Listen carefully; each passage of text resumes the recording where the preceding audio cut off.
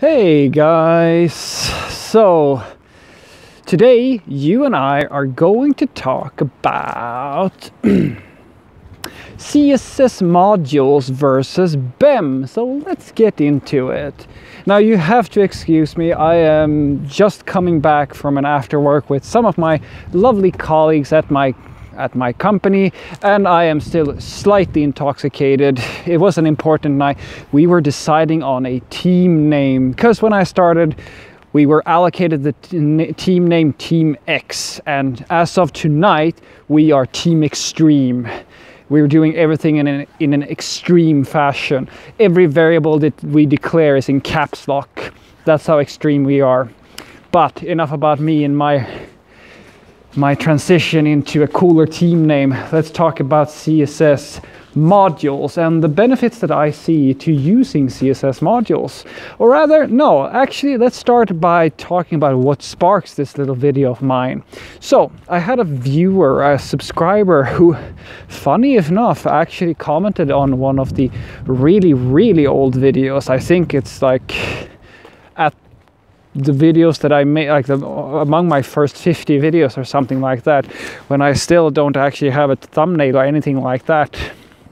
Anywho, I was talking about benefits about inlining CSS and BEM and CSS modules and all that stuff, and he virtually posed the question if I had any experiences working with CSS modules and why I advocate the usage of BEM as opposed to something like that. And that's an excellent question. It's such a great question, so I feel I have to answer it in video format. So here's my answer. Now, what I told him is that CSS modules is a great thing. I think it has some really cool ideas. I only really have two problems with it. And those two problems is this. The first and foremost thing, when you consider CSS modules as opposed to something like BEM, you have to remember that they are solving the exact same problem. BEM is a naming convention that you use in order to make sure that your CSS scales, there are no name collisions, and it gives semantic meaning to all of your class names. It keeps things nice and tidy and things don't collide. CSS modules allows you to do the same sort of thing with one major difference. They generate a hash which allows you to use ambiguous names in as much as you humanly want. And that's a bad thing in my opinion. Some people think it's convenient, but I think it's a really bad thing. I think that if you have ambiguous names littered through your code base, something is wrong.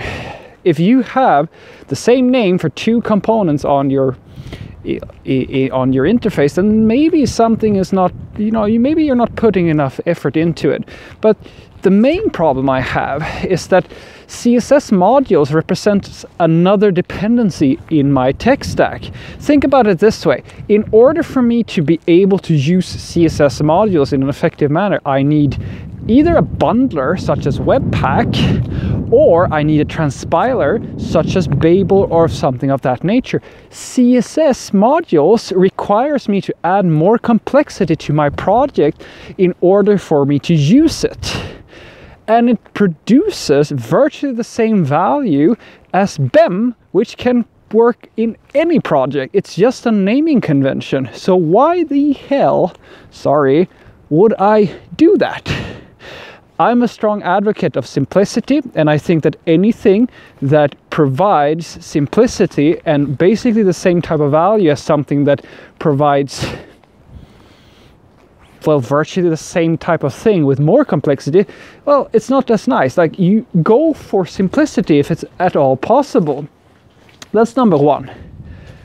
The second thing is that CSS modules is, well, apart from it being something that adds more complexity, it actually doesn't, how do I put it? It doesn't make the hash that you get, as I said earlier, yeah, sure, the hash is great, but there's also a problem with the hash.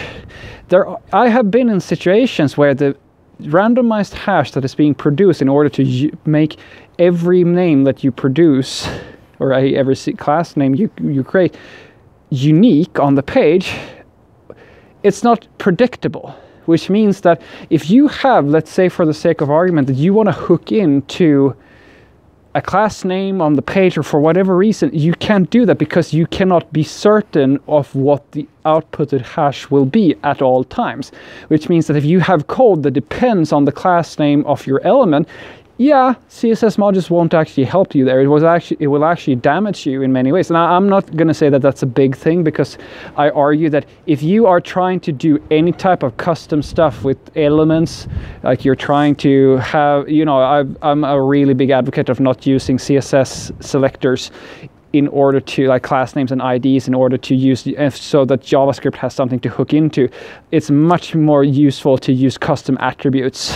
It's much more useful. I can actually make a video on how to actually do that in order to scale native JavaScript applications without having to create a lot of issues. But that's another thing, like non-deterministic class names is actually a bad thing.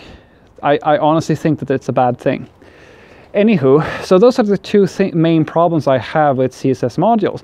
The benefit of CSS modules is that if you have, let's say that you are making a widget that is supposed to be imported into a third party, or you're putting it into a so-called hostile environment, then it's great because you have a unique hash. You can be absolutely sure that there are no collisions on the page, because you don't know what's going to be on that page, and giving names to CSS class names is difficult when you don't know what the people who are going to use your stuff is, what they call their stuff.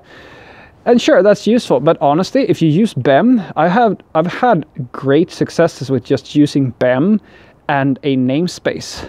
So if it's my own personal namespace, I do FC-BEM style. It's never failed me, not once. And I've made quite a few widgets and worked on quite a few projects. I've never had to go back and fix anything. And so I come back to my previous statement that I don't see any benefit to using CSS modules over BEM. None whatsoever. Nothing that there is a slight benefit to having a really high level of uniqueness, but I have so far never experienced that small value outweighs the simplicity of BEM. BEM works on every single project. It provides the exact same level of value. I'm not saying CSS modules is bad. I use CSS modules every day at work because we standardized on that. Had I been at the company at the time when that decision was being made, I would have tried fiercely to convince people that BEM will be a better choice. It simplifies our tech stack and provides the same level of value. So those are my 2 cents on the matter. I am still not convinced that CSS modules is a good idea.